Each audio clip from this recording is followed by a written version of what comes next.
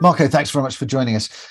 It would be good to get a sense, I suppose, on what we're seeing, particularly in Italy at the moment, for the logistics markets. At this moment, logistic market is the second asset class in terms of capital markets in our country. So just after office, and this year will be a record year for logistics. Probably more than 2.2 million square meters will be traded, which means more than 10% of the existing stock, and probably much higher if you consider grade A stock, which is the major part of institutional investment in this market.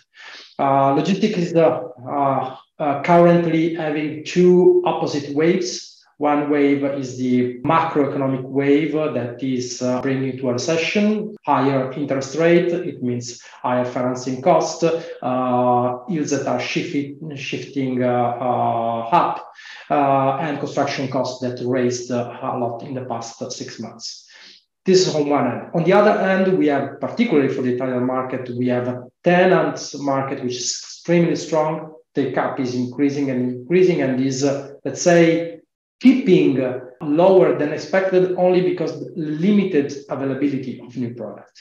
This also brings up rents a lot, much higher than the actual inflation. And we have increase of rents up to 20%, where we have inflation of 11.8%. And we have faster take-up and lower incentives granted to the tenants.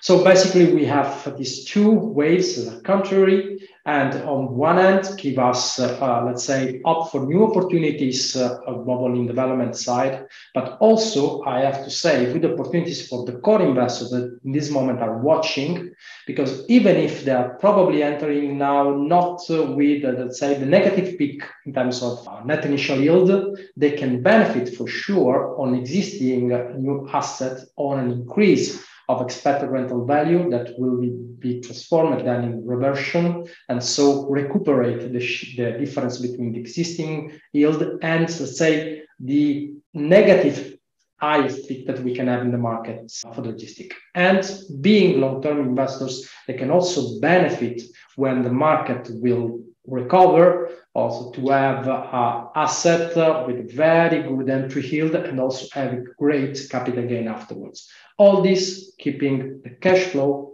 stable and safe and protected by inflation. There's often talk about the blue banana in terms of logistics stretching down to northern Italy.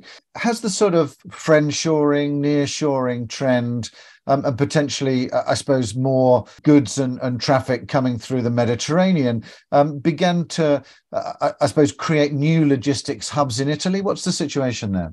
Yeah, for sure we have some signs that the Mediterranean Sea and the south of Italy can become an hub for logistics. First of all, the PNRR program, European program that will be deployed in also in the south of Italy, with the creation of some commercial port in the south and in the islands.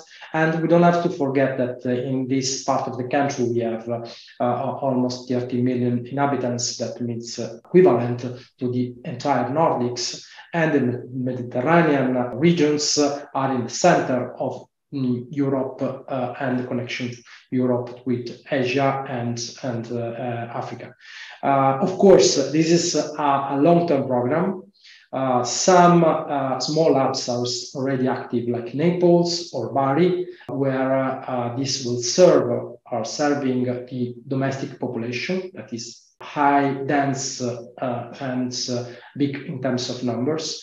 But this will improve a lot in the next 5 or 10 years. Of course, for investors, is a long run. Great. Really interesting to catch up. And it's going to be interesting to see how the logistics sector develops there in Italy. Thanks very much for joining us, Marco.